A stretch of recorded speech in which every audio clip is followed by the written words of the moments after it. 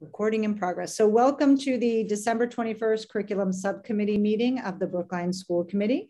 This meeting is being recorded so that everyone on the call knows, as well as being recorded for BIG so that it can be broadcast for folks who can't join us today. The first item is the review and vote on the minutes from the November 16th meeting. Has everyone had an opportunity to review them? And would anyone like to move them?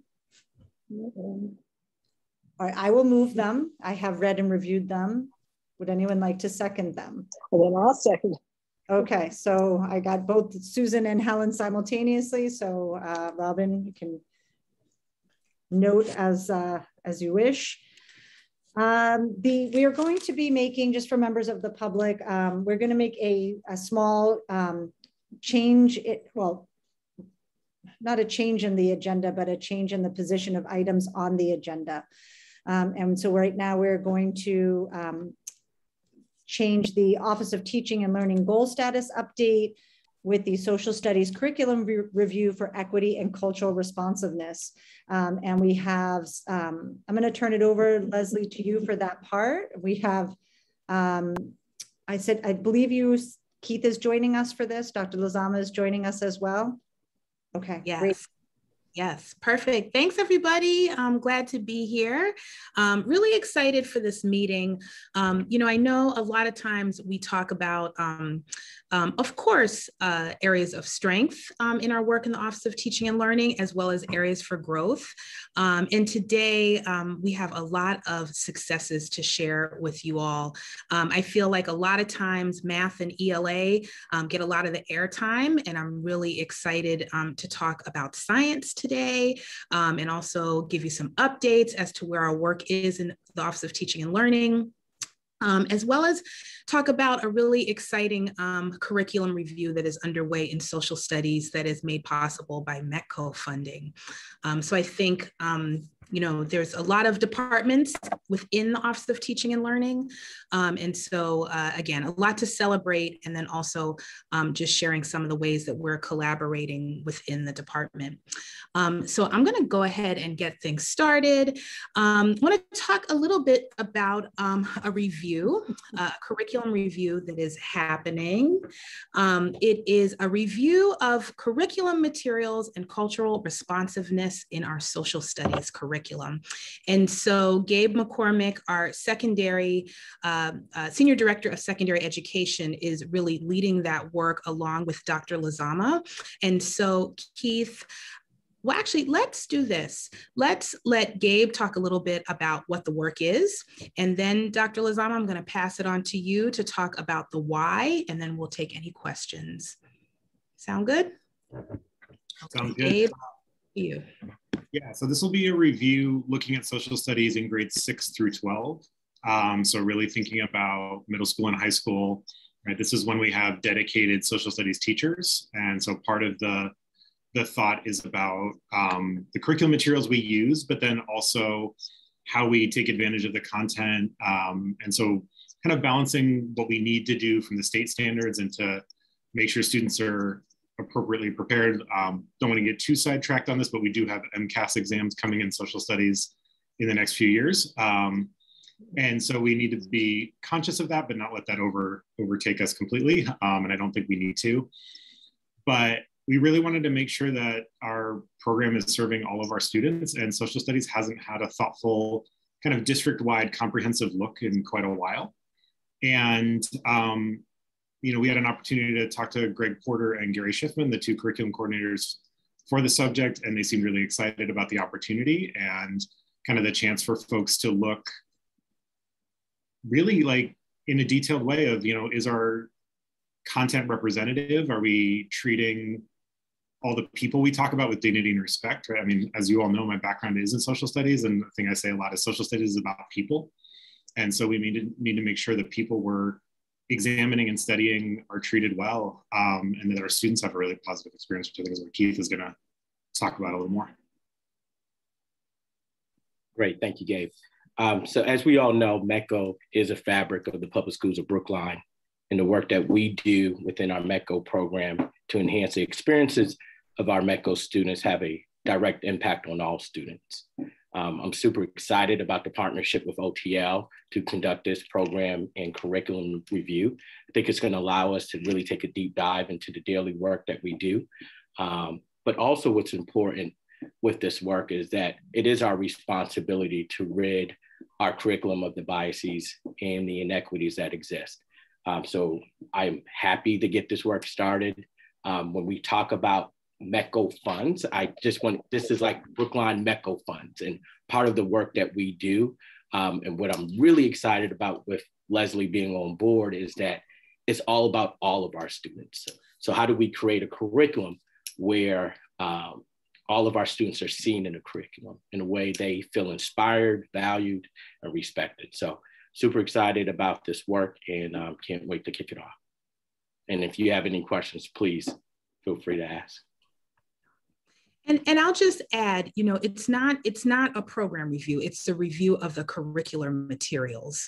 And so, you know, for those of you who have been on the school committee for some time, I know you know that when we, many times when we run up against biases in our curriculum materials, it tends to be in social studies just due to the content. And so one of the things that I just will never forget from the time that Beverly Daniel Tatum came for the Equity PD Day is she said, listen, it's really important that everyone sees themselves in the curriculum and they see themselves looking good. And so, you know, that has really resonated with me. And we want to make sure that our materials are free of bias and present all people. Of course, we want them to state history accurately, but that people are presented in a positive light and whenever that is possible. And so we're really hoping, very much like the middle school review, that we will get a reputable organization that will come and support us with this work. And again, I think it's necessary. It was just a couple of weeks ago, I got an email from a parent around one of our texts in 10th grade US history that made some claims around a slave owner being paternal and giving slaves a level of autonomy, and that's just not accurate. And so those are the types of indubious references and biases that we want to rid our curriculum of. And so one of the things I'm super excited about is that we've had a couple of organizations already bid on the project, and one proposal in particular looks really promising and really good. It looks like they can do some thorough work for us. So just wanted to let people know, you know, I neglected to share this work. We've just been so busy. And so as we thought about celebrations that we would share during this meeting, this was one that really rose to the top that we're getting some movement on. So just want to see if there are any questions. Can I just add one more quick thing just about the framing, and part of how we put the bid out is that we want this to be collaborative with educators.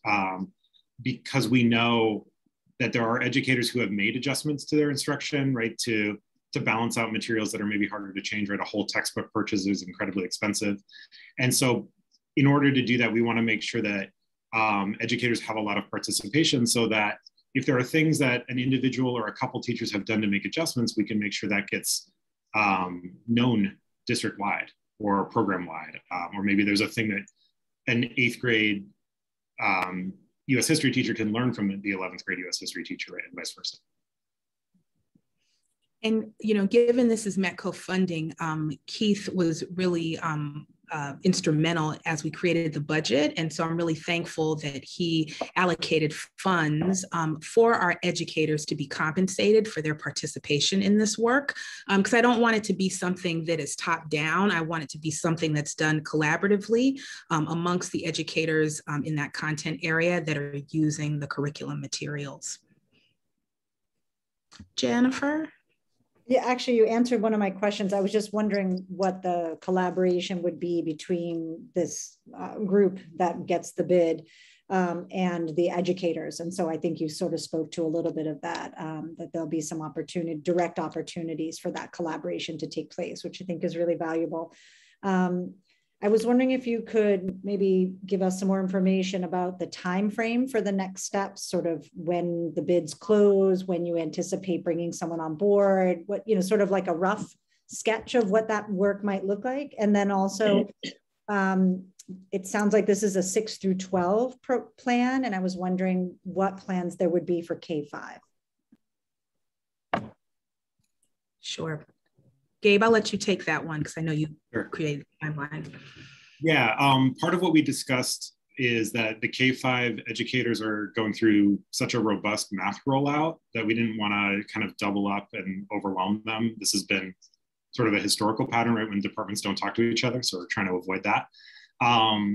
And because, again, like 6 through 12, they're dedicated subject area teachers, so they can focus all their attention on social studies. So in terms of timeline, the bids have closed and we're in the process of reviewing them. So, I would, assuming things go quickly, I think just given the holidays and the time to like actually negotiate a contract, I think the earliest work would start would be probably February, just realistically. That might be ambitious. Maybe it goes quicker if a organization is like really quick with getting the details in and we don't have to go back and forth a lot. And this is obviously work that can extend into the summer and can extend into other periods as well. So it's not like it has to be wrapped up by June. We have some flexibility given the nature of MECO as a funding source. So do we think that we might come back to this for K-5 at a future time and do some of this work?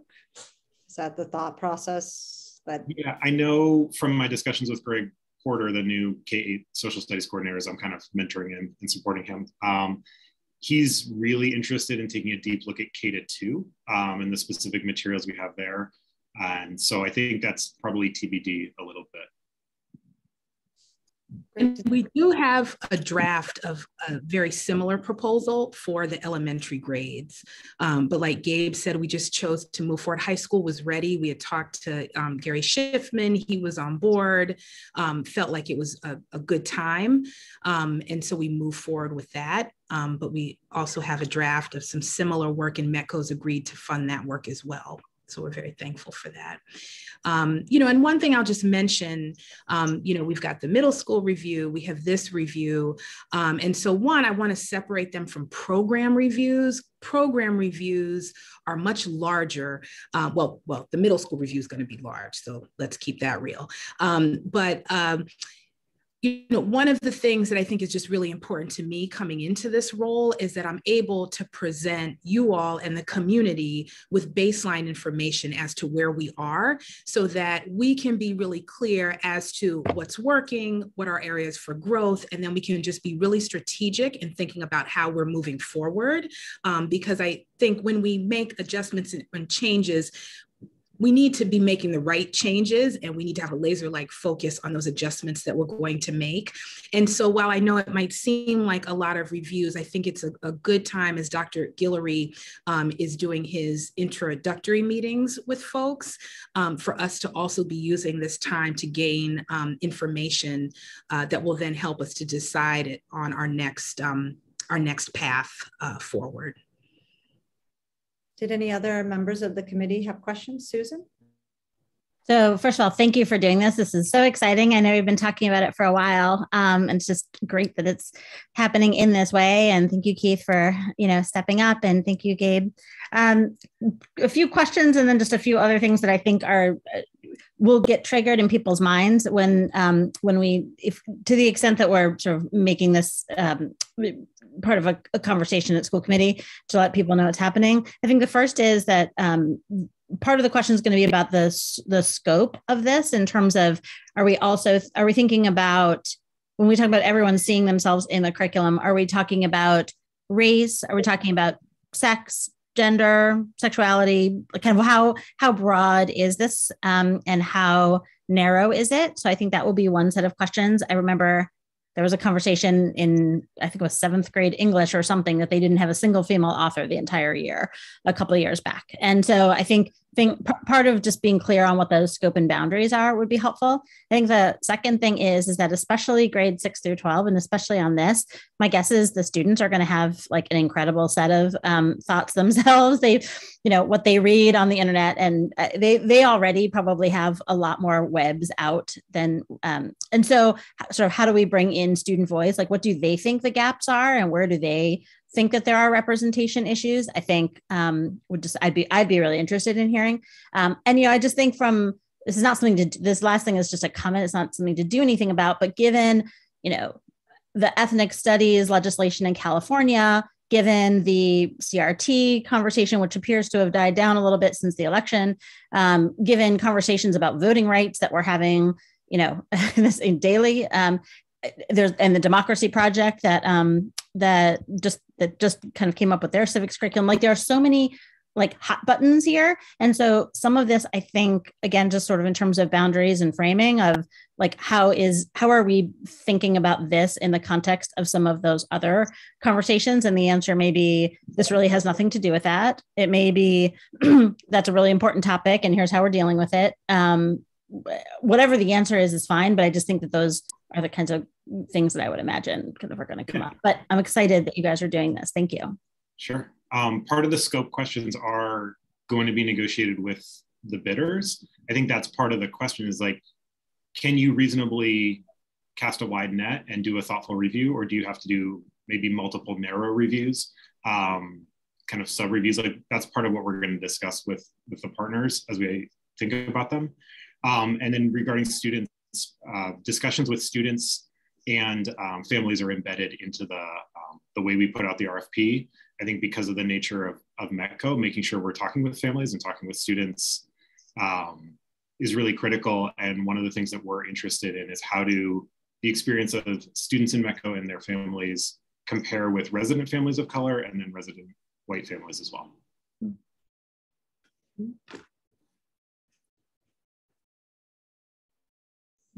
Are there any other members who have questions? Helen?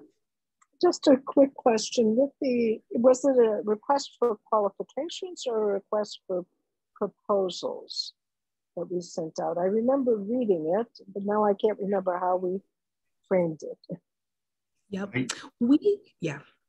Sorry. I was going to say, we sent it out as a request for proposals.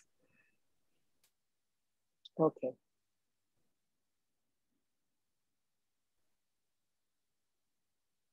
Suzanne? Yeah, so I'm having a couple of thoughts. So I understand we're not reviewing curriculum, so the content will stay pretty much the same, as would be my understanding, but it's the actual materials we use, the text we read. And so is the thought that there probably may be some materials that we say, you're out, we're not using that anymore? I mean, is that kind of real? I think that's a fair comment. I mean, the text Leslie referred to is a text from 2007 that we haven't had an opportunity to update. Understanding has changed since 2007. Right. And what about, do we have textbooks we must have textbooks in some of our classrooms for classes. So will it include that as well? Yeah. All materials. Yeah, the book Leslie referred to is a textbook. Yeah, okay. And then, so this is great, and I'm thinking now of kind of interdisciplinary projects or schoolwork or teaching, and how will we look at text and other materials and other subjects? Do we have to do each subject by subject? So ELA and science and I don't know, math. I don't know that. That may be more neutral, but. Is that how it would have to go? Each subject would have to kind of go through the same review process?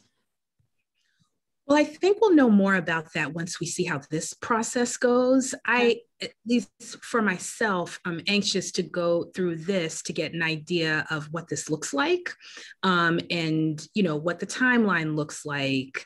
What's the amount of work that we're asking educators do to participate, so we can think about how we fairly compensate them when we do this again. Again, timelines. So I I don't know the answer I don't have an answer to your question, Suzanne, but I think after we do this first one, we'll better know if we can do multiple curriculum areas in this same way, or if it makes sense to do one at a time. So I think this will also be a learning experience for us. And is there a set of, I was just going to say, to your question about the textbooks, you know, that's interesting because, you know, Gary and I talked a little bit about there are pieces of the textbooks that don't necessarily work for us, but then there are some pieces of the textbooks that do work well for us. And so how do we balance that? So I think that's another question we're going to have to explore. and that kind of a follow-up to my question, which was, you know, do we have criteria? I mean, some of it's controversial. You know, some people think, no, that it's an okay text or an okay piece of writing, and other people say, no, that's not cutting it, we can't do it. And so, or there could be in the, as you say, Leslie, in a text, it could be some of it's okay and some of it's not okay. Yeah, and that's part of what we'll work with the partner on. And part of our idea is that, you know, obviously Greg and Gary as the curriculum coordinators will be involved in that vetting and negotiation. And then if possible, maybe a couple teachers so that we can set those ground rules, right? So that we get the review we need. Yeah. Have other districts done this that we know? And I can't speak to like a specific process, but certainly districts work with consultants. Even like Jeff Tegnell, who used to work for us, has been hired as a consultant to review curriculum materials. No, I meant, yeah, I understand we review curriculum materials, but reviewing it for the purpose that we're doing now. Do we know of any other districts around us who've done it? That's a great question. I don't know the answer to that, Helen. Yeah, I don't either. And it's a shame Edco isn't around to ask it, because that's where it would be well, I can speak on the MECO piece. I have not heard from any of my peers, MECO directors, of the partnership with their Office of Teaching and Learning to do a review of this magnitude. I think, and I feel very comfortable to say that we are the first district to do this work in partnership with our district and senior leadership team. And I think that's what makes this very important, that collaboration, and then looking at how do we improve the academic culture for all students in our district. So I feel very comfortable to say this is the first time that this has happened, and especially using MECO funds in order to make this possible. I'm sorry, David, I just saw your hand. As part of this process, is there a mechanism where we can make sure that the state standards are in that our standards match the state standards by grade level? Will that be part of this review as well as the curriculum, to make sure that we're in alignment so that we're teaching the right thing at the right time? Does that make sense? And then after it looks like Gabe's going to answer, and then David, if you want to go. I think from the content standards, I feel good about saying yes to that. I don't expect that this review will get to sort of like the more skill-based standards that are like on the report card. So from the content side, which is really what the state standards in social studies look like, they're heavily content focused. But doesn't the state have a different sequence for history, for social studies? No, because at one point there was a problem where we were doing something in one grade. Yeah, our current 6 to 12 program in terms of course sequence is aligned with the state. Yes, I think what you're getting at, Helen, is the presentation that we made last year. And during that presentation, we showed you where we're out of alignment. We're working to get back to that alignment, but it doesn't preclude the current materials that teachers have that we can still look at. So I think they're sort of two separate projects going on. That alignment was also at the K-5 level, or that misalignment was at the K-5 level. It was just K to 5. It wasn't. Okay. Because at one point I thought we were doing 10th grade U.S. history. Are we still doing? U.S. history is 11th grade. 11th grade. Yeah, 9 and 10. History 1 and 2, right? 9 and 10 are World History 1 and World History 2. Right. Okay, great. David, did you want to speak? Yes, I'm just wondering, to what extent will educator input be solicited as a part of this process? And is there a methodical process in place for how to do that type of outreach? Yep, that's a great question, David. And so we were just saying that that will be included, that one of the things that's really important, I think, to all of us, Keith, Gabe, myself, Gary, is that educators are a part of the process and don't feel like it's something top down happening to them. We really want to make sure that their feedback is included, because also we will also be able to assure their buy-in into the work. And also if there are any recommendations or commendations that the educators are in agreement with those and prepared to implement them. We're really looking to the consultant to help us decide what those focus groups look like and a structure for incorporating both parent feedback and educator feedback. So that's something that we also included in the proposal as an outcome, was just their ability to organize and structure feedback sessions so that you know, we get a wide breadth of feedback from folks. Great. Well, thank you for this information to keep us updated as the process continues. It's really exciting work. I really appreciate everyone coming and sharing with us. And I don't see any other hands, and I'm trying to keep an eye on the time. Are there any other questions before we move on to another agenda item? All right, great. Well, I look forward to hearing how things go once everything's settled with the consultant and work begins. So we look forward to hearing some more updates as the year goes on. Thank you so much. I think we'll transition to the Office of Teaching and Learning goals update. So Leslie, that's you. Sure. So there are really 4 updates that we thought we would share with you today. Matter of fact, I will make sure that you all have our most updated status document that we've been sharing with you all. And I'll also make sure that you have the most up-to-date RFP for the social studies curriculum review. So just to say that. The first big update is around the middle school review. And so I'll pass that to Gabe. And then Michelle has an update around the math investigations implementation update. She's also going to talk a little bit about the dyslexia screener and give an update there. And then I have a CST update.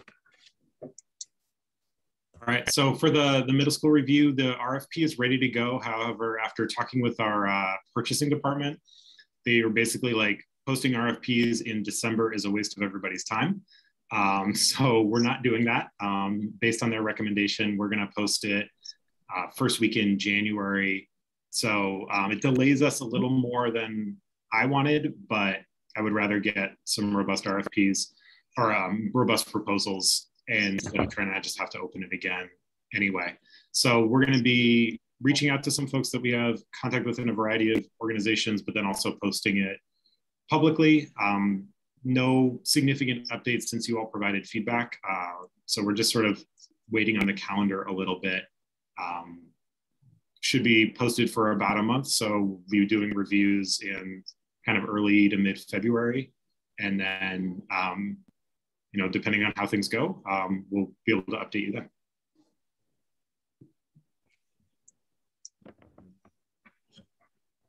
Okay, I'll jump in. So we've been working with the dyslexia working group. We've continued to, actually the group has grown a little bit. We've added in Erin from the Office of Accountability Assessment because, or I can't remember the name of it, but anyhow, just to sort of help us look at the type of reporting that we would get both for families and for teachers and how deep they are and how they connect to our current systems. And we also, Leslie and I have been talking with some of the experts and Casey some of the experts and the outside that have been given recommendations to us, and we've been using those recommendations to help inform our conversations for the working group. We have narrowed down to several screeners, and we are in the midst of having appointments with the vendors in order to get enough information and getting some trial sandbox place accounts so that we can do some testing on the inside. And then from there, we'll be able to engage some more stakeholders to understand how the system works and what kind of information we get, and it doesn't meet the needs that we're looking for. And so we will be back with another update to provide information. Helen, did you have a question? But I didn't want to interrupt you. No, go ahead. I'm sorry. So which screeners are we looking at? Well, so here's the thing. I still have 4 people to get their votes. So we did a big narrowing down to 5, and now we're trying to narrow down a little more. Some of them included, they all included ones that are on the state site. So I don't know if we're ready to say which ones we have. Leslie, should we hold?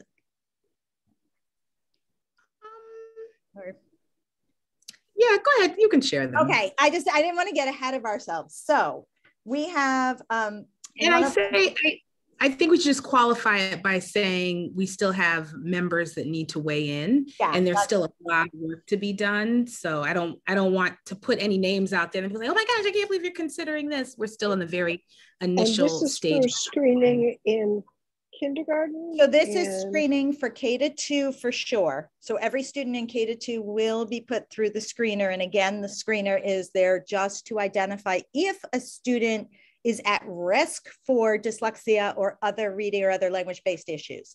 And so that is where it starts. And then we are also, as we are looking at the screener, we'll come out with sort of, it's like a roadmap for teachers. So if you find out this from the screener, this is your next step. It may be the next step, may be CST, it might be some intervention time. It just depends on what we learn from the screener. It does not mean that if a student comes through on the screener, they go right to a recommendation for a special education evaluation. Mm-hmm. Okay. All right. And are we going to include in that? Remember we had talked last time about including a question for the families about whether or not there's dyslexia in the family? So I think that's going to go on the kindergarten screener. This screener is automatic to every student. There may be a way that we can put that information in some, when we double check parent information coming back. I think we're not at that point yet. Okay. So, yep, I think that will go into the parent for the kindergarten screener though. It is in there. So we wouldn't screen a kid again after kindergarten. I mean, that would be one universe of students who've been screened. It's just new students coming in. First and second? No, because some of the issues, so here's the thing. Dyslexia is a very broad term. So what we have to do is a student may come in with a certain set of skills that they've honed, take the screener, look fine, goes to the next year, and those skills, next set of skills that we need to develop are not fine. And so we want to just I see it as like sort of I call it the sieve.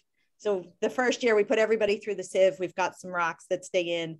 The next year, the holes in the sieve, change and you get a few more rocks. And it's not like we don't expect that we're going to be identifying tons and tons of students this way. But what we are going to see is that if we've been missing students in our dyslexia work, we're getting there. Yeah, we should whatever the proportion is in the population, which I don't remember. I'm sorry, I didn't hear you. I didn't hear you. Oh, my. Oh. No, now we don't hear you at all. Now? No, my pod's disconnected, but I think they're okay now. Oh, can you hear me? Yes. We should have the same as the proportion in the population, I would assume.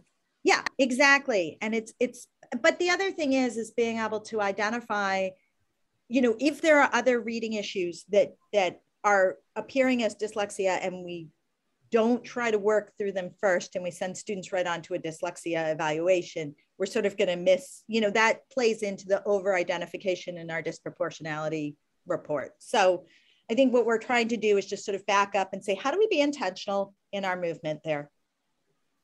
Okay. Yep. Great. I'm glad we're doing it. Me too. I'm learning a lot. Anybody else before I just give oh, Suzanne, yeah. Yeah, so is this in addition to the BAS? Or we've gotten rid of the BAS? Or how much testing are we doing in kindergarten and first and second grade? So we need to look at, yeah. Oh, did you want me to go or? Either way, Michelle, I can. So I don't think we can say definitively one way or another anything about the BAS right now. I think what we are determining, and we had this conversation yesterday as the working group, we need to determine like what do each of these screeners, you can only get so much information from a vendor website. So we're trying to determine what information do these screeners provide for us? And then we'll overlay that with the BAS to be able to say, and what does the BAS do? And what information gives us what doesn't, because some districts are doing both. They are doing a short screener. So they're looking at the timing and doing a really short screener, and they're doing the BAS. Some districts are picking one of the longer screeners and not using the BAS. But I think we're too premature to even have that conversation, but I'm going to toss it to Leslie before I stick my foot in my mouth. No, I mean, I just think that it's a great question, Suzanne. And I think we're just really trying to be intentional. We don't want to overtest students. We just want to have the information we need to make the correct adjustments to our practice. And so as we talk to vendors and we get a better sense of how long do the assessments take, what exactly do they assess, and then compare that to the BAS, we'll have more information. But we are being very mindful of that and thinking about what will this mean going forward. We don't quite know yet, but it could mean some changes. I'll just say, I know how frustrating it is for teachers to feel like they have to spend the first 6 weeks of school testing. It's really hard. We know that's not a very good time for testing because they're trying to, set up routines and get to know the students. And so anyway, I'm glad you're being mindful of that. Thank you. We have to look at all of it. Yeah, absolutely. And I mean, what's really interesting about some of the screeners is the way that they're administered. So, the BAS is a pretty lengthy, it's a lengthy administration period because you're sitting with a child one-on-one and having them read sometimes multiple texts, especially if they are a very fluent and advanced reader. And so really having to weigh like the amount of time that takes, but also the information that a teacher gets when they're able to sit one-on-one with a child and hear them read. So we're just really trying to be mindful of that. But it's interesting to look at some of the screeners. Some are taken on a computer and a teacher doesn't actually administer them. A child just takes it on the computer and then a report is generated. And so I think that's another reason why it's going to be really critical to have some teachers pilot this to see what they think about the administration and the information that they get from the screener. Any other questions? We look forward to further updates as you continue in the process. So this is very helpful. Absolutely.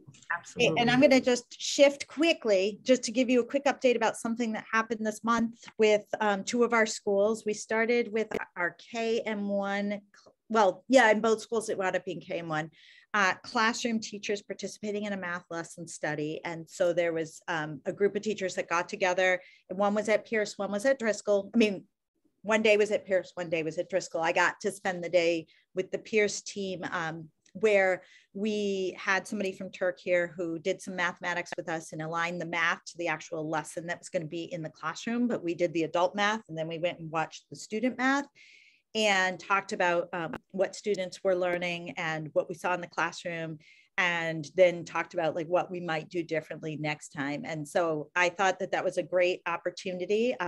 It's very hard to sit back and watch students and not be able to talk to them about what they were doing. But aside from that, I think it was a really good experience for the teachers, and a lot of moments where teachers was like, I never thought of trying it that way. And so we are continuing this. I think that Baker is the next school that will participate. And so one of the things we know is that some of the highest leverage PD is job embedded PD, where teachers are actually learning on the job with their children in front of them. And so that was one of the reasons that we wanted to implement the lesson study. But then also we're at a place because of a lack of substitutes where a full grade level release day is just not an option at this point. But we really need to continue professional development related to the rollout of Investigations 3. So we were thinking about what can we actually manage that will also provide new and relevant learning for our educators. So this is one of the ways that we are moving forward with that work. And we're still offering professional development after school. That's not as well attended, but we'll continue to offer it for anyone that can participate. So kind of have these two tracks running at once.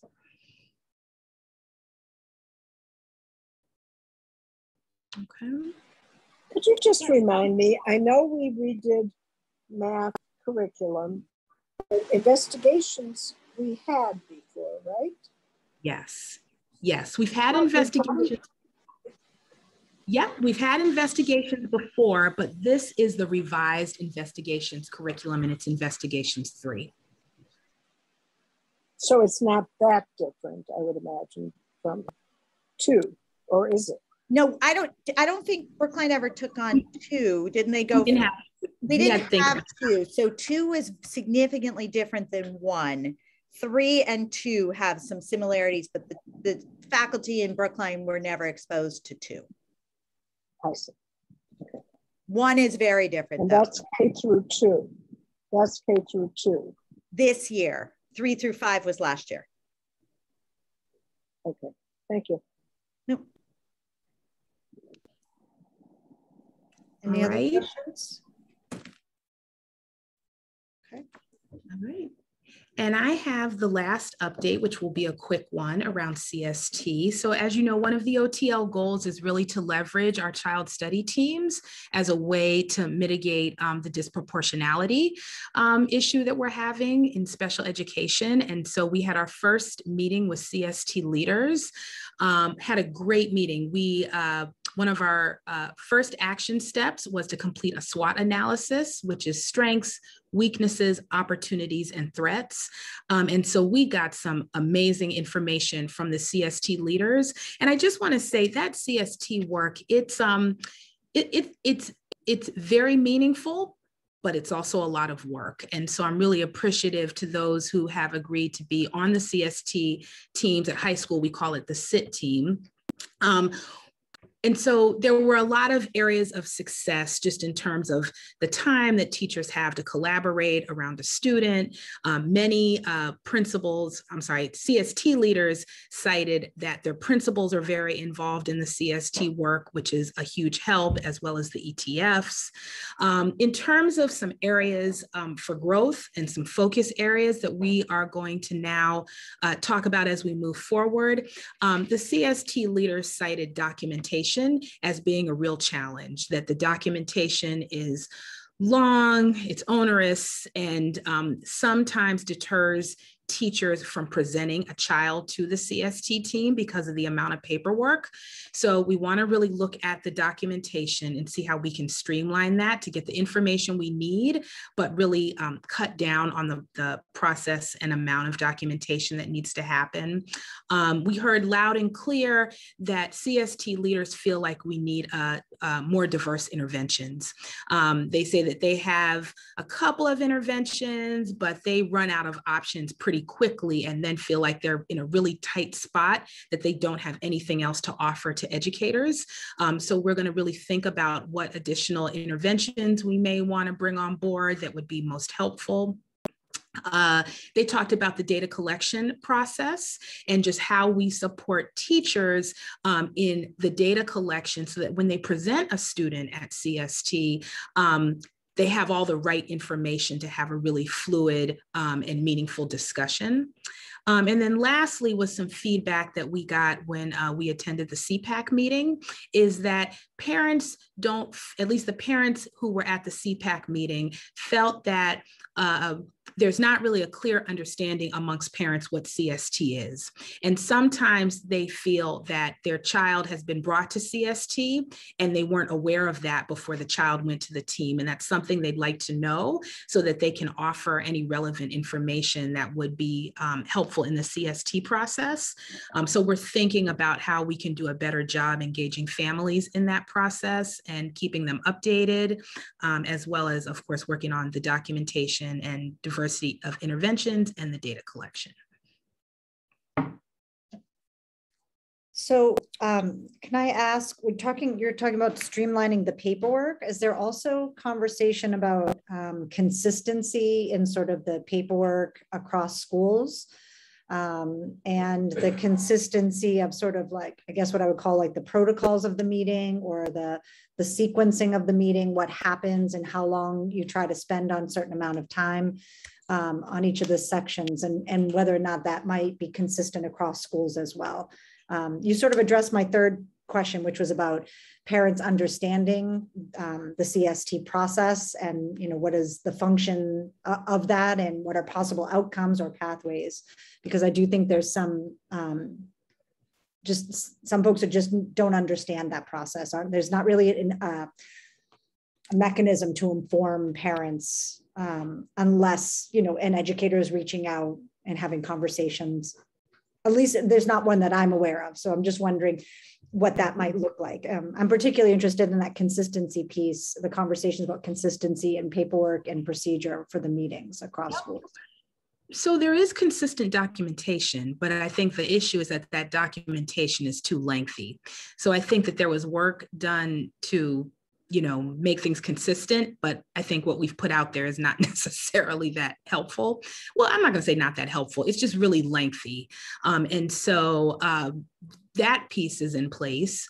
One of the things we'll certainly return to is Jennifer Fisher-Mueller did an incredible job just getting CST off the ground. I've reviewed a lot of the documents that she put together, and they're just really thorough. So, at some point, I think we really need to return to those documents with CST leaders and update them, figure out what is still relevant for us now, what's working that we might want to pull from there.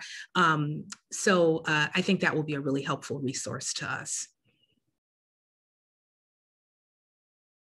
Any other CST questions? Helen? I'm just curious, what is the documentation that goes into a CST meeting? I mean, is it just the teacher's report?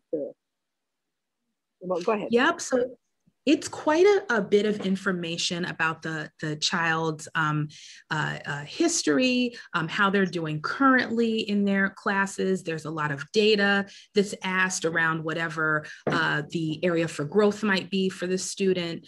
Sometimes we ask for, or there's the opportunity for teachers to provide work samples.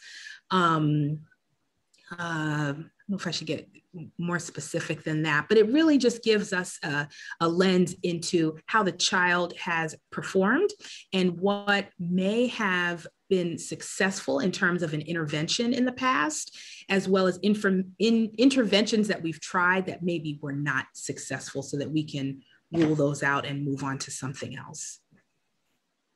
And I think that's what speaks to the need for more support around data collection. And the person in charge of putting that together is the CST coordinator, the teacher? Yes, the CST leader does that in collaboration with both the classroom teacher and a CST member who also liaises with the educator that's presenting the child. So I think there are three people that are really integral into the process for even one child. It's the leader, the member of the team who liaises with the child's classroom teacher, and the classroom teacher. Who's the member of the team? I'm confused.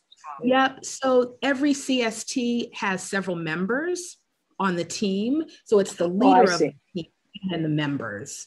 I see. Okay, thank you. No problem. Suzanne? I just had a follow-up question on, because maybe you said this and I missed it. Who is the CST leader? Is that a general ed person? Is that a special ed person? Who is that, the full-time job? Who is that person? Yep, it's a stipended position. They have more of a differential in their stipend than the CST members, and it could be anyone. I've seen it be a gen ed teacher, a special ed teacher. I've seen it be an ETF. I've seen it be a guidance counselor. So it is open to any educator, and it varies across schools. And do they generally meet after school? Is that when they meet? Yes, they do. Yes. So I'd love to talk more about this when you get further down the process, so to speak, and sort of look, what does that paperwork look like? How do you think you might streamline the process? I'd love to have us come back and talk about it when we move forward a little bit farther in the process. Does that sound reasonable? Of course. Yeah, I'm happy to get it. Great. I want to, unless there's other questions, I think that's all of them, the 4 major update pieces, and I want to be really respectful. I see that Emily and Ed Weiser are here with us and waiting for the science presentation. So I also don't want to limit questions. So if anyone has burning questions, we should address at this time. I don't want to stop that. I don't want to stifle that process, but I think we're at a good place to move on to our science presentations. Does that sound okay, Leslie? Sounds amazing. Okay. So we have Emily Speck here, who is our K-8 curriculum coordinator, and Ed Weiser. He is the department head for science at the high school. And so, initially we were just going to present K-8. There's a lot of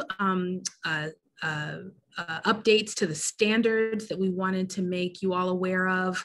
But then I thought we would really be remiss if we didn't at least take some time to talk about all that's happening at the high school, especially with the new building. I've had a chance to go over there many times, and it's really incredible to see the teachers at work in their new spaces. So we're running a little bit behind, but I'm going to pass it to Emily first, and then she's going to walk us through actually a presentation that she did with the PTO leaders where we got really positive feedback. So I'm really excited to share that work. And then Ed's going to give us a brief update. So I will turn it over to Emily.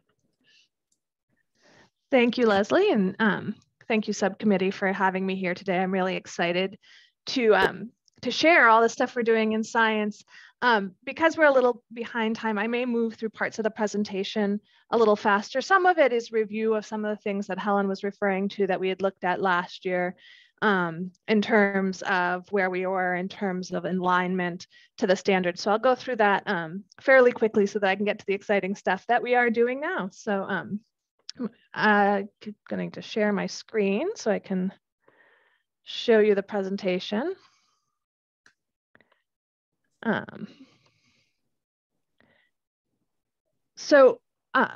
really excited that we are back in the buildings and doing science the way science is intended, with our hands on.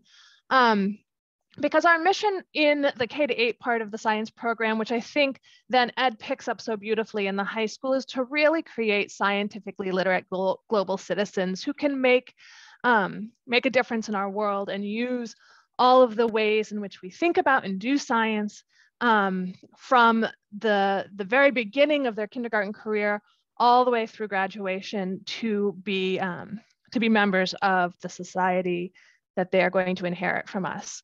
So that's our mission. And the kind of foundation of our mission is what we teach, and that's based on both the next generation science standards, NGSS, and the math science standards. And so there was a lot of work being done for decades that created a framework for science education that was then turned into the next generation science standards by a collaboration of 26 states.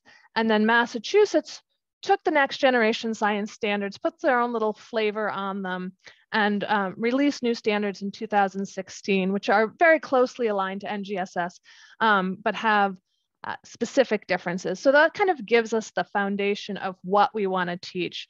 And a lot of the research that went into the frameworks looked at both what are the kinds of things students need to know about science to be successful, just as general citizens, to be successful if they go into STEM careers. How do we take these endpoints, these big ideas, and think about where they fall developmentally? How do those ideas develop over time? And so these standards really are based on research and an idea of how we develop scientific thinking over time, both kind of what is the development of the idea, the content itself, and also what is the development of the child and when they are ready to tackle more and more abstract ideas in science. So that's kind of where we get our foundation from of what we teach.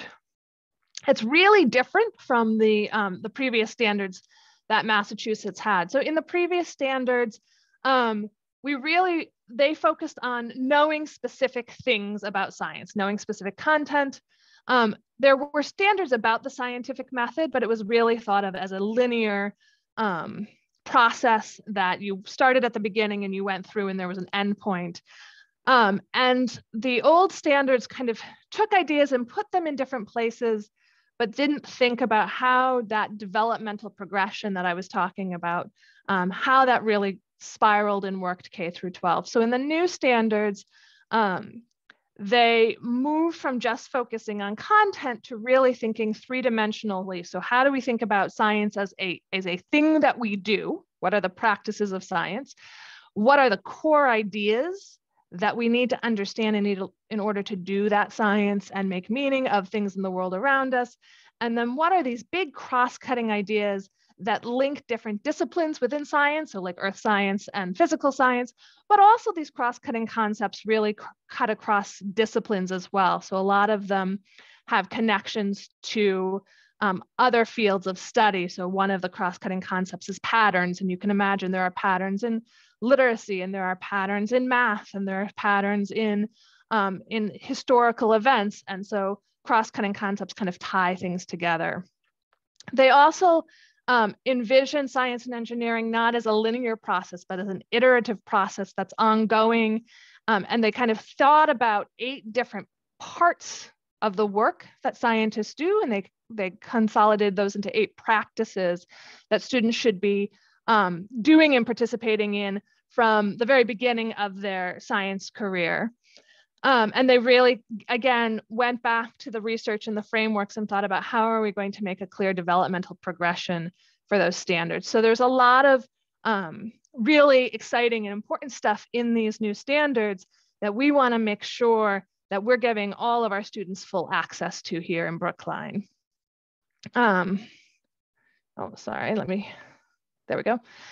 Another thing, I'm just going to speak really briefly about this, but I was able to work with the Museum of Science last year and do a lot of work with our middle school teachers around this idea of anchoring phenomena. So one of the things the new standards really wants us to do is not teach students things so that they know them, but teach students things so that they are making sense of things in the world. And we call kind of the prompts that we give students these anchoring phenomena. So they're given a phenomena, something that's intriguing, that they're curious about.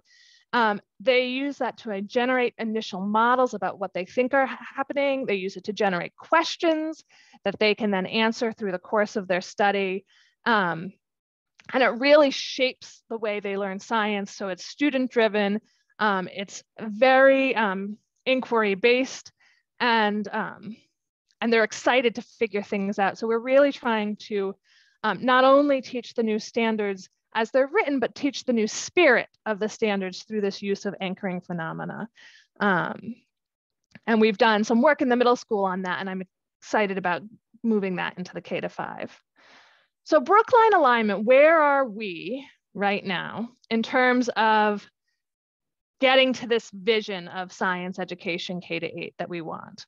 So we have some strengths in the program that we have in place right now that are really important and that we want to build on as we move forward. So we have a strong culture of using scientific notebooks in instruction so that students are making good observations, building their understanding over time, kind of creating their own text that they can take with them and refer to. In many of our K-8 classrooms and our K-5 classrooms, students are engaging in scientific discourse regularly and using that to make meaning, share ideas, and practice that skill of being a global citizen, making sense of science. And our teachers at all levels really embrace the idea of hands-on exploration and inquiry science. So we have the will and we have a lot of the foundational pieces. Some areas for growth is that, and this is what I spoke to last year, is that the K-8 science curriculum was last updated between 2010 and 2015. And as I stated earlier, the new standards were adopted in Massachusetts in 2016. So although some of the more recent revised units are more closely aligned, we have a lot of misalignment between our current, especially K-5 science units and the science standards. We also just haven't had the mechanisms in the last several years to give the K-5 teachers in particular professional training about these new standards and how to use phenomena. So although we've done some of that work in the middle school, that work still needs to happen at the K-5 level. And we are not having as many opportunities as I would like right now for our K-5 students to design investigations and analyze data. We're doing a lot more prescriptive hands-on work, and I think that we have a lot of opportunity for more student-led work in that area. So we looked at this document last year. I won't spend too long on it, but one of the things I did when I came in was analyze our current units against the standards and kind of codified where we were in alignment, where things were happening but in wrong grade levels, and where things were missing. And I'm showing the second and third grade because I'll talk a little bit later. The third grade was really the least aligned of all of the K-5 grades in the science standards. And so we've been starting with them as a place to begin some improvements and begin some alignment to that new vision of science teaching. The other thing I want to touch on briefly, because it's come up a couple times, is how much time does it take to teach science, particularly at the K-5 level, but also at the 6 to 8 level. So DESE in their standards was one of the only curriculum areas that released some time expectations was for science. And they released this table of assumed minutes per day. And right now in Brookline, the actual time spent on science varies a lot by school to school and even sometimes by teacher to teacher. But for the K-5 level, it's generally below, sometimes well below the amount that DESE is indicating in this table. At our 6 to 8 levels, again, there's some variability, but it's much more comparable. It's closer to the numbers that DESE requires. And so that does affect the choices that we make and what teachers are able to do. And there's a lot of factors that contribute to this situation, including the fact that Massachusetts and Brookline, as part of Massachusetts, has a particularly short school day. Scheduling K-8 buildings is really complex. And so there's a lot of constraints and complexities around that make it challenging. And we have a really wide variety of rich offerings for students in the K-8 schools here in Brookline, but each of those things takes time. And so there are continual trade-offs that affect our time to do science. So we want to maximize the effectiveness of the time that we do have, while also thinking about how can we make that pie for science time a little bit bigger, and how can we, with the constraints that we have, make sure that we're having a really robust and supportive science program. Oh, I did that again. So here are some things that we're working on now, and we'll be continuing to work on to address these areas of growth in science. And I'm really excited about some of them. I'm going to share my most exciting piece at the very end. But we're starting the process of revising the K-5 science unit so that they do align better. We want to make sure that we have standards happening at the grade appropriate grades. We want to make sure that we're pulling in those content areas and those standards we were missing before. And we're starting this year with a pilot at Baker and Runkle, and I'll tell you more about that in a few minutes. I just want to check time. As we had talked earlier about kind of the equity piece of curriculum and the importance of that, as we think about new units, we want to make sure that we are prioritizing opportunities for students to do things in science. So we want them to be doers of science as much, if not more, than just knowing science, right? We want them to be the active participants.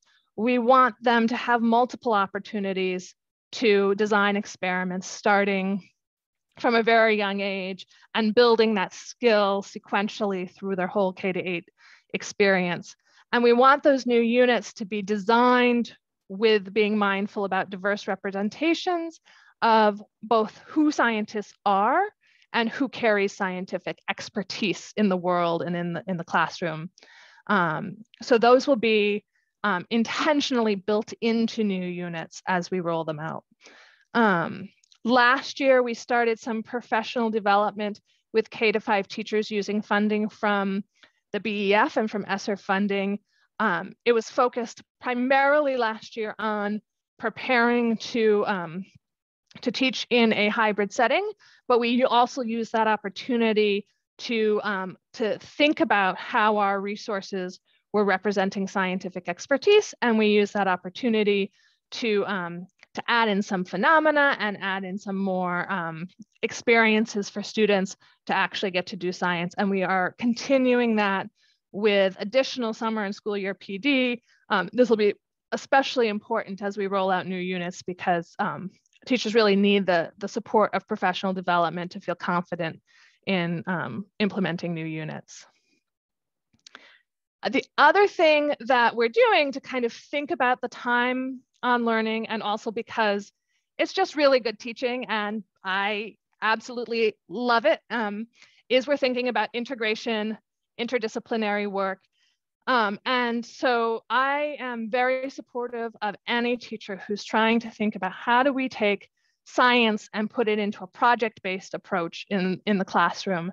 And I'm really working to make sure that any resources we provide teachers facilitate that kind of thinking and that kind of work so that they don't have to do all the heavy lifting on their own.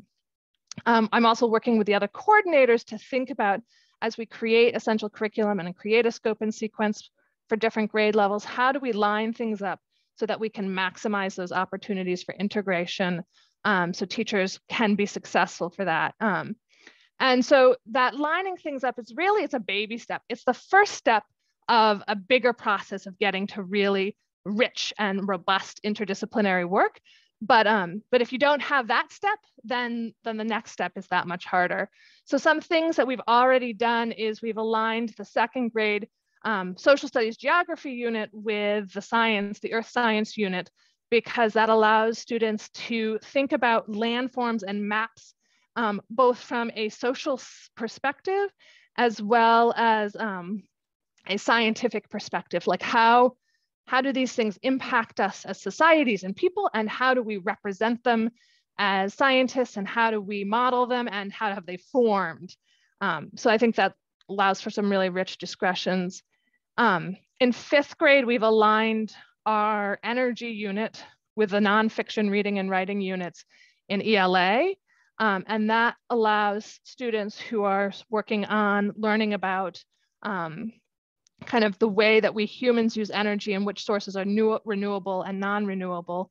They can use their research and nonfiction reading and writing skills to build the understanding of the concepts that they're exploring in the science classroom. So we're continuing to look for examples like that that allow us to put curriculum units at the same time and allow for that integration.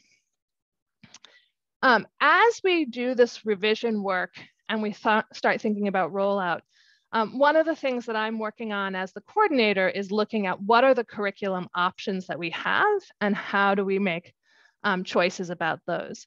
So historically, the K-8 curriculum for science in Brookline has all been homegrown units. And there's a lot of benefits to homegrown units because you can personalize them to your own context in your place.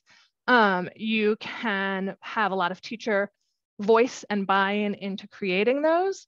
But there's also some drawbacks that are particularly hard for newer educators to pick up and use. They sometimes have limited resources and created things. So there's a lot of reinventing the wheel. People are doing the same thing in many different places because not all of the pieces are there and ready to use.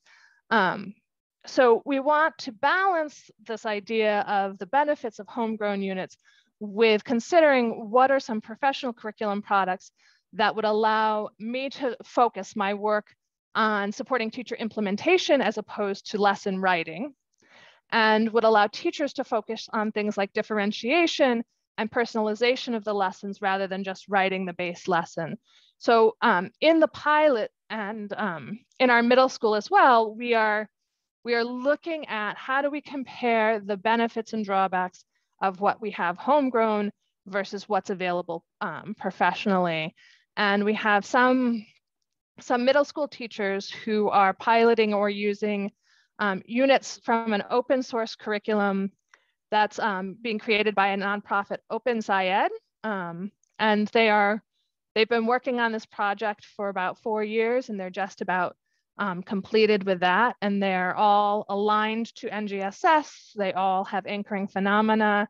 A few of the teachers who've been using them this year have been really impressed with the quality of critical thinking that their students are producing as a result of their use in those units.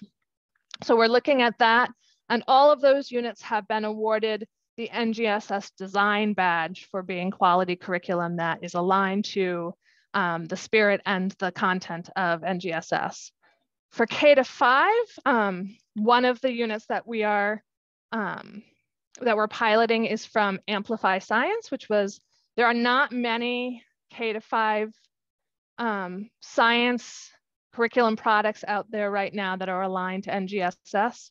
And so there's a more of a limited choice for that, but Amplify Science, of the ones that exist and have been reviewed, has the highest review rating on EdReports. And I'll go through the 3rd grade pilot in just a minute, but the teachers have been really pleased with the unit that they've been trying out this year, and they're really excited with what that's allowed them to do in the classroom and with their students.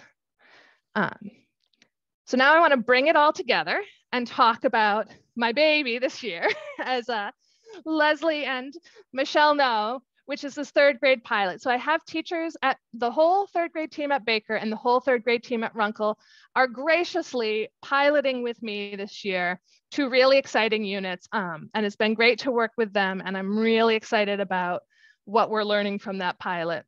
So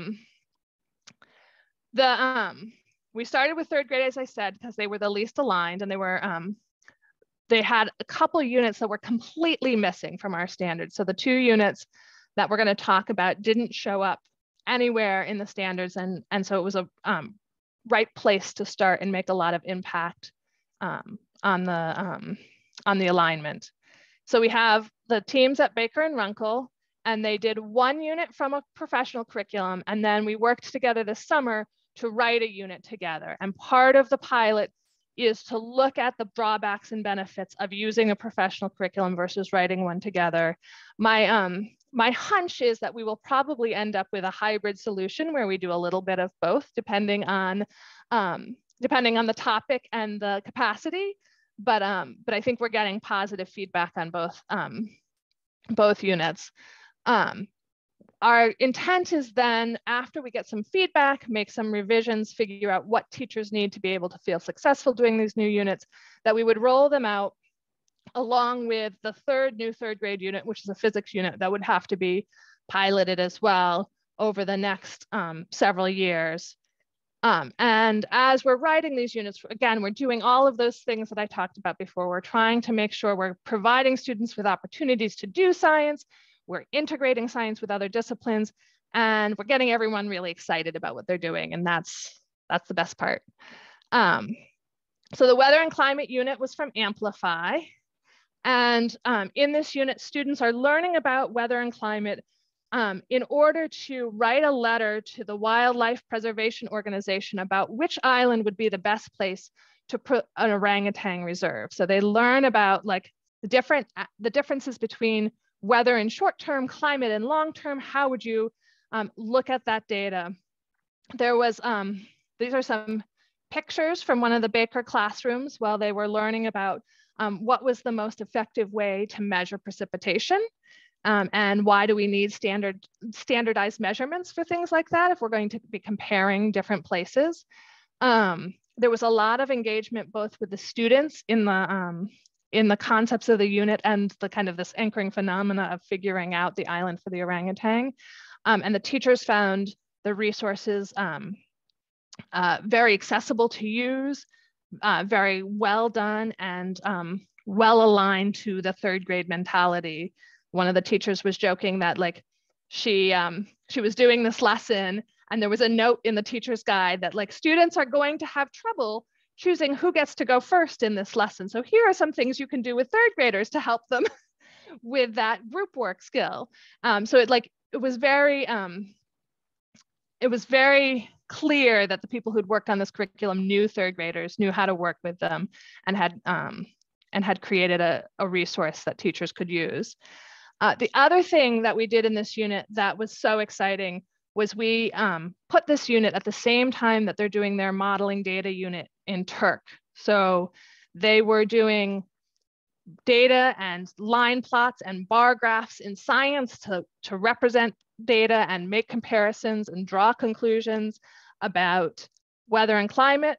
And they were doing the same thing in math class. And sometimes they would take their orangutan data and use that in one of their Turk lessons to make their graph instead of the set of data that was provided in the curriculum, so that they didn't have to do them as two separate lessons. They could kind of really bring them together. So when we talk about that integration and that lining things up, we did this. And I went to one of the pilot classrooms and the teacher was joking. She's like, yeah, the kids were telling me that we shouldn't call it science and math anymore. We should just call it data afternoon because we just are doing data the whole time. So they were like, the kids were seeing the connection. The teachers were able to make that connection. I was able to work with the district math coaches to make sure that I could give really concrete examples to teachers about how to do that so that they didn't have to do the heavy lifting with everything else they're doing this year. And it was a really positive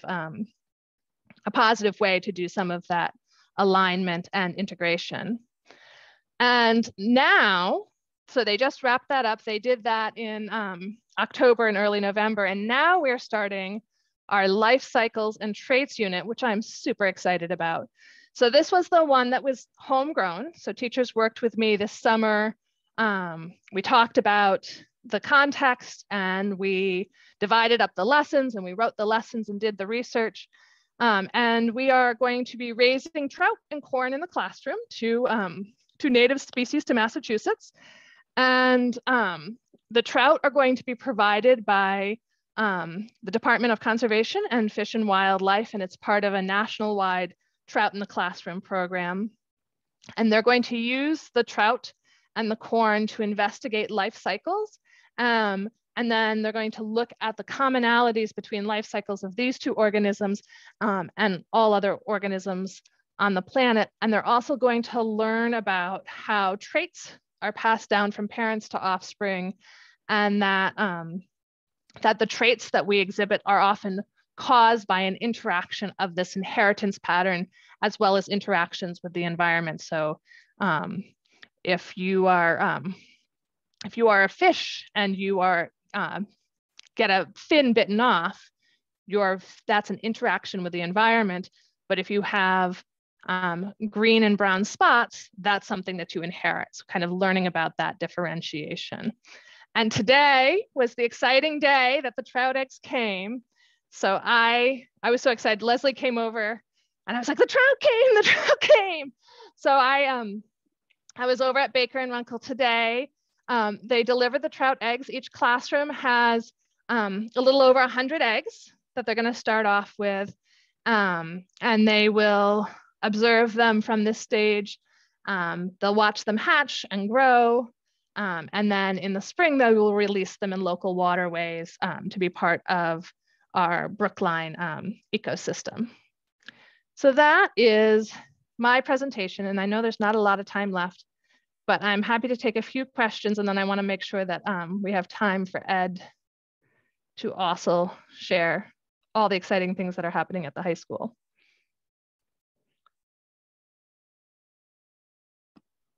Which I might just suggest, if it's okay with the committee, that we let Ed present and then come together for questions afterwards. Thank you, Emily. Amazing, as always. You make me so excited. I love to watch you because you're so excited, so I'm so excited. It's exciting stuff. Science is the best. It is. Ed will say the same, I'm sure. Yeah, but I don't have a slick presentation like that. So, oh well. Well done, Emily. And I will say again, we had K-8 on the agenda. And so I said, well, let me reach out to Ed, and Ed was gracious enough to just come and share some celebration. So that's okay. Ed, we didn't expect a slick presentation. Yeah, I mean, I have many things that I could talk about. But in a nutshell, I think the greatest things right now, we're dealing with moving in. We're still doing all of that, finding boxes. Everything was, well organized. It's all around, but just trying to figure out where everything goes, right? If you've moved houses, where are the spatulas? Oh my God, so they're in some box somewhere. That's such a massive place in the STEM wing that I think teachers are mostly focused on how to use the spaces in the best ways to get the most out of the kids and having them coming back. So along the lines of what Emily said, in terms of the 2016 frameworks and the changes that they made, there have been a bunch of flip-flops in terms of the MCAS exam, where they had to go back to the paper-based exam for 2021, even though we had already been on the road to going to the 2016 standards and the computer-based test. So there's been a bit of a whiplash in terms of that. But mostly just for physics. And I'd say that the biggest difference there would be that in the standards and how Emily made a great presentation about how we're trying to get the students to engage more with the activities and have it be less content-based. It's still very content-based. And that is definitely an issue. So one of the things that I kind of toyed around with when Leslie asked me to be here was just to take a look at the MCAS data, which I don't know how much we want to go revisit that whole scenario, but the state reused, as far as I'm concerned, I'll say it, this was public, they reused a lot of the questions that I had the students review with.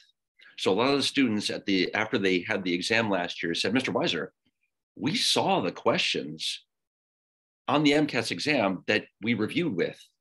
And so I went a little bananas, and I was worried about all sorts of things. But here's the interesting data.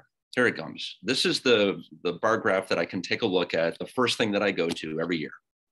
2018, 2019, we had a large proportion of the kids getting advanced and proficient. We skipped 2020. 2021, it was a very different picture. Then I was very worried about some of the subgroups, the demographics that we could pull out. So then I quickly went to African American and Black, and this didn't make sense to me. See if you can, I hope this makes sense to you. 2018, these are our results. I've never been happy with this, but it's the same basic structure. This is Hispanic Latino. 2018, 19, 21, fairly similar. Now our failure rates across the board went from 1-2% to 5%. So that obviously is a huge increase that way. Definitely a number of students there. We're going to be supporting a lot of these students in chemistry classes with some of the Title I funds. But it really made me wonder, what is going on here in terms of this compared to this? Hopefully you get it. If you have any questions about what I'm showing you, please feel, I would offer that up now, because these Zoom meetings can go on.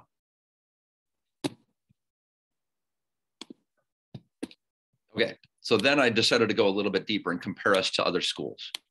So I pulled the data from the state.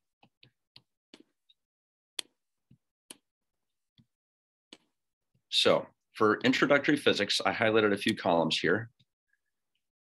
Brookline, near the top as we always are for percent proficient and advanced. The state total is 62% was the average. Here we are at 83. That's for all of the students. Oh, and I should add, I do a little trick because there are a lot of schools that do have some subsets of their students who take the physics exam. So for instance, Lennox has 100% of their students getting advanced and proficient, but it's only a total of 22 of them. But if I look at the African-American Black students, we were near the top here in terms of all the schools in the state in terms of getting percent proficient and advanced. And Hispanic, and I changed it to Latinx, basically tied for first with Arlington, but they only have 20 students. We have 70. So what this means to me, it's kind of a hypothesis. I don't really know. It seems to me that our dedication during COVID to making sure that we provided the best education we could to the students who needed us the most had results, even though it doesn't look like much changed. It's a really interesting set of data to look at because we really did not focus on teaching to the MCAS exam last year.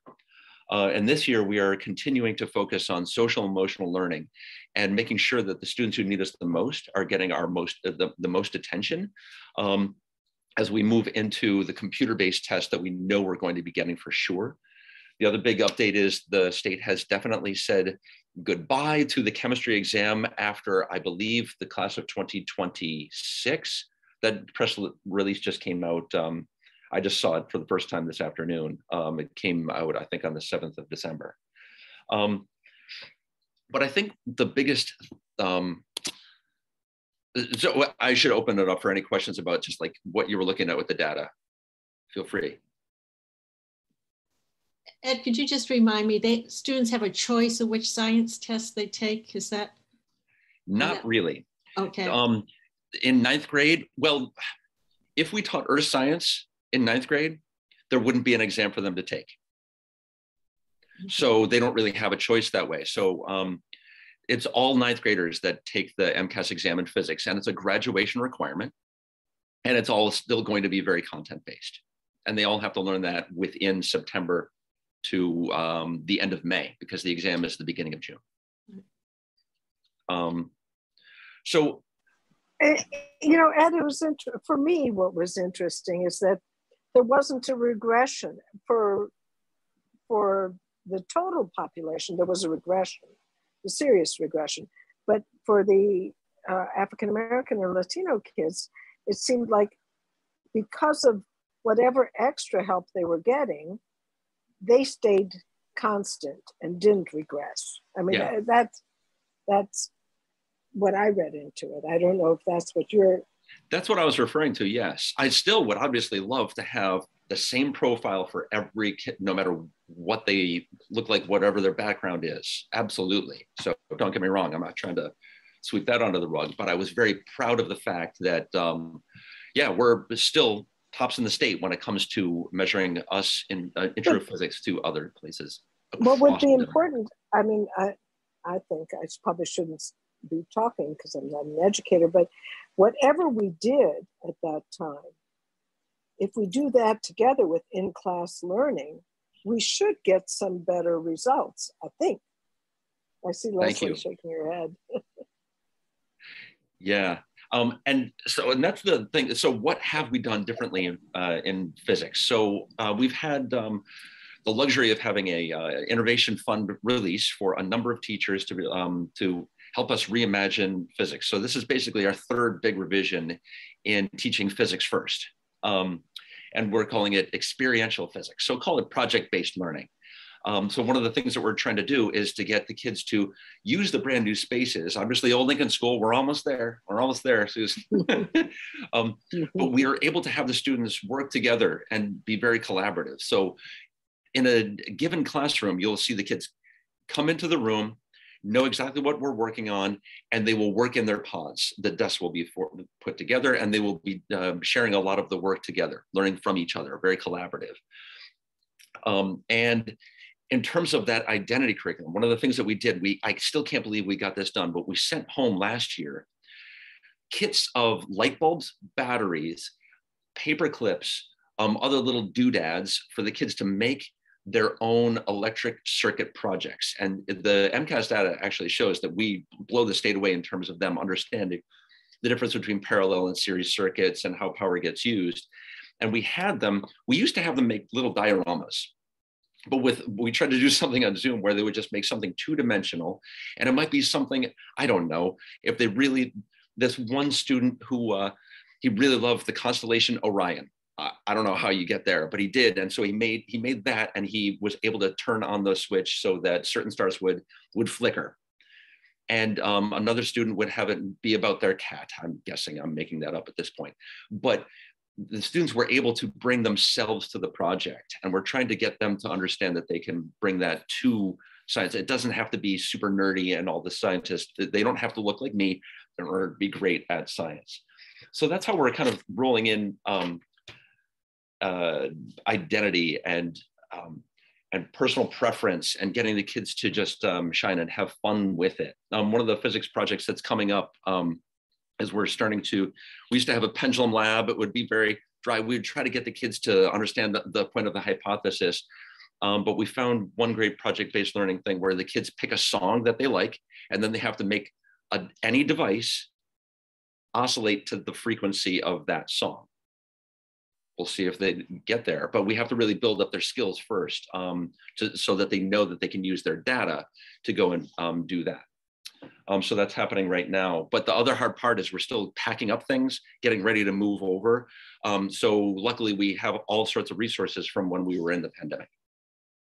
And other than that, I mean, I could go on and on about the work that we're doing in AP physics as well, and with coding and all sorts of other things. But I'll just kind of leave it there and see if you have any other questions, especially for Emily. She had a great presentation. And if I could just add, one of the things I'm really proud of is that in both these programs, the approaches that are taken here that really are very much like project-based learning, which we know that's what children and students, they really buy into. And so that's really clear through Emily's presentation and what Ed shared. And Helen, to your point, while we saw a drop overall in science in MCAS at the high school level, we see that that's a statewide issue, right? And so that tells us something about the teaching of science during a pandemic. I don't know what it quite tells us, but it tells us that was tough. And so, you know, given that, you know, Brookline continues to be at the top and we strive for continuous improvement all the time, I really appreciate Ed's attention to more vulnerable populations. And so it's exactly what you said, Helen. What we see is that some of the interventions that have been put in place at the high school around science, they work. And so what do we need to do to continue that work? So those are the lessons learned that I'm really interested in and how we continue to replicate them and keep them in place. And I'll be quiet. I'm so excited. This is so exciting. I loved your enthusiasm, both of you, Emily and Ed, is infectious. And so it's just lovely to hear how excited you are about science, because I know that spreads to others. And I'm really excited to hear about all this really interesting project-based learning that's going on, and the interest in heading in that directions, getting kids' hands into science, I think is so exciting. Oh, but I know I'm biased. My master's is in science ed, so I'm a little biased. So I'll just throw that out there. But it's really exciting, and I think kids get excited. And I think Leslie said this. or maybe it was Emily or Ed or all of you, that kids really get invested when they're able to put more of themselves into a project and they're able to get their hands on a project. And it really increases their engagement and their investment in their learning and really makes it into a long-term process and into their mind. So I thank you both for coming. I'm very excited. I don't know if other members have specific questions. A lot of mine got answered. As I was jotting them down, they got answered along the way. So I'm really glad that you both could join us, because I know one of the things that's really important to us is the continuity from K-8 to the high school. And so I love that we're all here together to have this conversation. Susan, your hand, I think I saw. Yeah, no, this is so exciting. So thank you, Emily. Thank you, Ed. And thank you to all the teachers who are working on this. It's just, I think it's come such a long way from the kinds of things we wanted to be able to do to the kinds of things that you all are making happen. So that's just, it's incredibly exciting. I had two questions. One is, we've talked a lot about sort of making learning visible, and certainly a lot of the design in the high school is designed to do that. And, and obviously so much of the project-based work lends itself to that. So I'm wondering if, since we're doing it more than we were when we were kind of all in small, contained classrooms, people were always doing it to some extent, but hopefully we're creating more opportunities to do it now. Kind of what that's done to the conversations and the kinds of ways that the kids are engaging with the materials. So that would be my first question. And my second one is just sort of what do you need from us, right? What can we do to be helpful and be supportive? Because I think there are a lot of fans of science education overall, but just specifically, you guys and the work you're doing. So just the question I always ask, Ed's probably sick of hearing it at this point, but it's the question I always ask, which is like, what can we do to be supportive? So in terms of making student thinking visible, one of the really big pieces of this anchoring phenomena work is having students create models that they revise over time to explain the phenomena. And then they share those models among each other and then build class consensus models and really think about how is our ability to explain this phenomena getting more and more scientifically accurate. What questions do we still have that we want to explore? So there's a big part in that piece. And then also last year with our work with the Museum of Science and the anchoring phenomena in the middle school, teachers have started doing some of the same phenomena and the same projects at different schools, and then they can compare how their students are approaching that task with how Heath students are approaching that task to how students at Driscoll are approaching it. And they can really learn from each other as teachers. So that curriculum embedded professional development that Leslie was talking about at the very beginning of the meeting gets embedded in that. And then in terms of support from the school committee, new curriculum is exciting, and it also costs money. For the trout in the classroom, for example, there's setups of the aquariums and things like that. So as much as we are jumping into the deep end of the budget process right now, as we come and say, like, here's what we're trying to do, and here's what it's going to cost. But I think those costs will bring us a lot for the investment. But support in that is always helpful. Ed? Yeah, thanks for posing the question, Susan. I think, well, your first piece about making learning visible. I think the greatest, most recent example I have is when the students in my class looked through the glass wall, the curved one of room 208, across the hall, and they saw what was going on in the medical careers class. It was just a presentation, but they're like, that's so gross. What is that? And they were watching some surgery. I don't know if it was the open heart surgery or what. And they're like, wait, what is that? Oh, that's disgusting. I can't look. Wait, what's the course? Wait, we have that course? And so that type of thing is happening right now. Aside from, a few posters getting put up on the walls, but just really seeing what's going on in the classrooms, I think it's been really powerful. And there's more to come with that too. Can I just really quickly add that, like, as a central office administrator, being able to stand at that intersection in the science building and see 4, 5, 6 classrooms at once even just in a low key way, and not to have to, like, I've had a teacher wave me in, like, that knows me. Like, it's a little bit like going to Pierce, where I knew I didn't have to like open somebody's door to visit their classroom. It's like, they just can see me, but I can also see them. And it just feels much more comfortable to enter a classroom on the fly. Yeah, definitely. It's fun that way.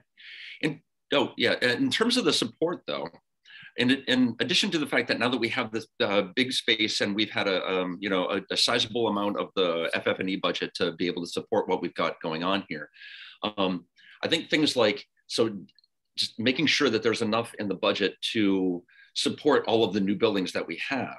If we have all this glass, if we can't clean it, it's going to look really lousy over the next few years. So like really trying to plan out that and see that. But in terms of the MCAS exam, I wonder this, and we tried to come up with this many years ago in terms of common assessments, and we have common assessments here, but what could we measure ourselves against if the MCAS exam is the thing that everybody has to, I don't know, we just have to do that. It's a terrible exam. I'm just going to put that out there. And when kids have to take the exam on small screens and they're going to have to flip through a whole series of graphs and data in order to get back and forth to answer one specific question, I have problems with that. So is there something else that you'd be interested in for us to be able to measure, to be able to be really proud of? I think that is something that we should consider in the future.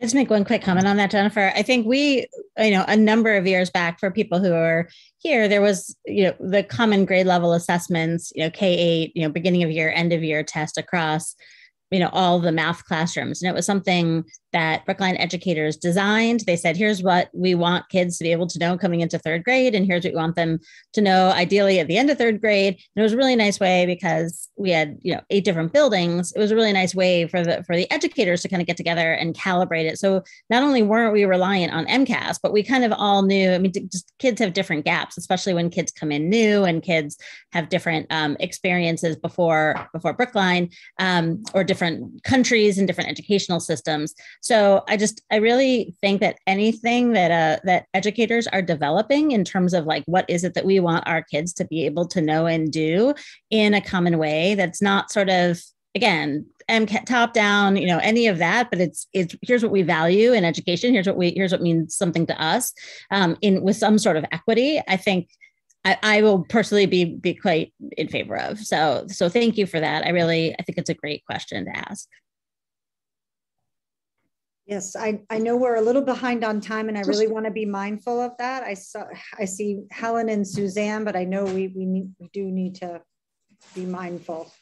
I'm so quick. I'm so sorry. I'm just going to jump in. I'm so sorry, guys. I have to pick up my daughter. I'm going to jump back on when I get in the car. I know the OTL leadership team will take any notes for me, but if you're still on, I'll be joining back in just a minute or two. Thank you, Leslie. Go ahead, Helen, and then Suzanne. First of all, a suggestion, we may want to start at 4:30 so we don't run into this each time. That's number one. But number two, first of all, thank you so much, both of you, for your presentations. And Emily, I'm blown away by some of this stuff. It's what we've been asking for. But what I'm worried about is when I looked at your timeline, you're not actually starting to roll it out until 2023. So that's another year and a half from now, as opposed to sooner. And is that because of finance, or is it because of inability to do things that quickly? It was fiscal year 2023, which is next school year. Oh, okay, great. Yeah. Yes, it would be clear. Next fall. Yes. Okay, terrific. No, then I'm happy. I'm really happy. Thank you. I'm done. Suzanne? Yeah, just quickly, I just actually piggybacking on what Susan said. A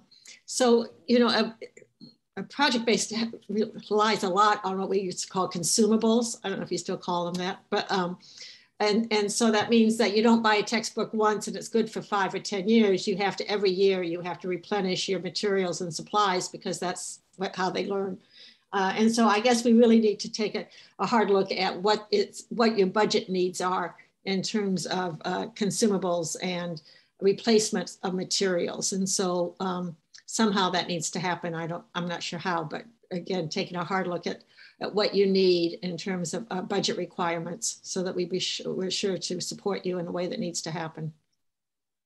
Absolutely. I think that's so important because without those consumables being replenished, educators can't do those really awesome lessons, and we have to get that stuff into kids' hands. So I think that's so important. So as we approach this budget cycle, or as we are in this budget cycle, you know, we encourage you to bubble that up to wherever it needs to be. Do folks have other questions? I mean, that was really informative, really great to hear a lot of that information, exciting. We don't always get to hear the sort of on the ground things that are happening. So this is really nice to get this information. Did anyone have any other questions? I have a daughter to bring to clarinet. So if there are questions for science, I am so happy to answer them. You can always email me or we can set up a time to do further conversations. But if Michelle or Gabe, if there are questions that I should weigh in on, just let me know and I will get that information to whoever needs it as quickly as possible. Thank you all. Thank you, Emily, so much. Thanks, and Emily. Ed, I think we're ready to move on to our final piece. So please feel free to go. You've been waiting and on this for a long time with us. So thank you so much. We appreciate your time. No worries. Good to see you all. Thank you so much. Thanks. Let's see. So we have, does anyone have new business that they want to bring up that we could put on the table? Then I do know some of us have a hard stop in like 5-10 minutes. But we Jennifer, I have a quick piece of new business and then I have to run. I have my daughter with me here in the office. I would love to put on the docket, if not the January meeting or the February meeting, for curriculum subcommittee to talk about reviewing, understanding our differences and similarities program. Last year, we put it on pause, given that it's an in-person program. And I thought this would give us an opportunity to really review the program. I know that our district on its own has created some units to add on to the Newton developed program. And to my knowledge, it hasn't been reviewed. So I'd love to really do a more comprehensive dive into the program, the curriculum, especially if we're talking about, you know, using time during our students' day. Yeah, that's interesting. So we're not doing that this year. I know part of it, I'm not sure where it fell within the budget. And then also, I know it's typically an in-person. I know that it is also being done, not necessarily in Brookline. I mean, in Brookline, as a sort of teacher runs remote partial activity, you know, like hybrid version without volunteers coming in. So I don't know if that's something that will stay, or maybe when COVID protocols change, it will go back to something, it could be something that goes full in person. But I think just having the conversation about looking at what are the pieces that we run and how we run it, and, you know, what is the, you know, the person investment and what are the units will be really good to sort of take a look at. I know we haven't had that conversation in curriculum since I've been on the committee larger. So I have that down in my notes, and we can definitely talk some more about that. Okay, that's great. Thank you, everyone. Okay, so on that note, unless there's other new business, I think it's time for us all to get back to our families and the rest of our work. Thank you all so much. I know that you're taking the extra time to do this, so thank you so much to all the staff who could join us and all our committee members. Have a great night. Night, everybody. Great vacation, everybody. Yes. Bye-bye. Have a great vacation.